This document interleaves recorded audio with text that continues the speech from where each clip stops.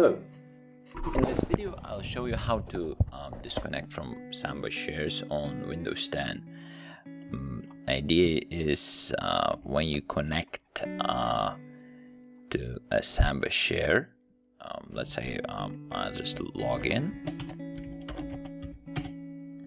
We are now logged in, and basically we can't log in as another user to the same server.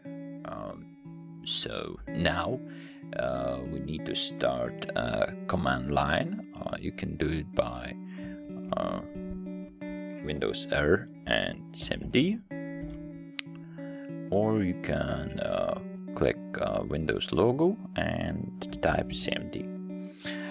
The only thing, you don't run this as administrator because for some reason this doesn't work. The command to show active connections is net use. As you can see, it shows up here, and in the administrator window, if we type the same thing, you don't get anything. So don't use administrator, just use the simple one. So basically we have the command net use. It shows the active connection. To delete that connection, we must type net use star and asterisk and delete, and then yes.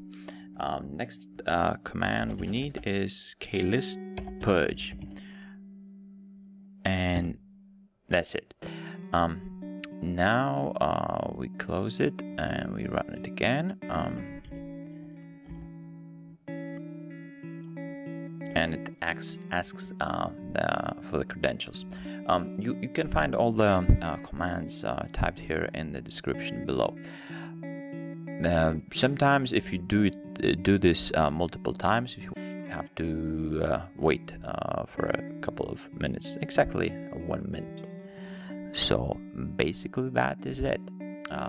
Thank you for watching, and please subscribe or leave a like.